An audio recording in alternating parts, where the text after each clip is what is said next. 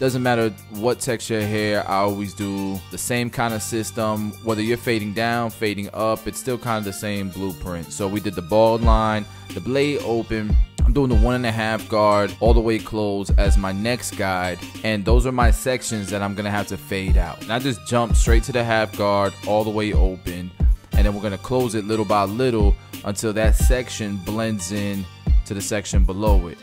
Clip it all the way closed, and then opening it little by little as we go up. By the time we get to the blade open, it should be blended. And we're doing this by going 2 guard. I started off open just in case, but really you could have just went to the 2 guard close, and the 2 guard close is gonna keep this pretty dark, so I was okay with that. This is the before.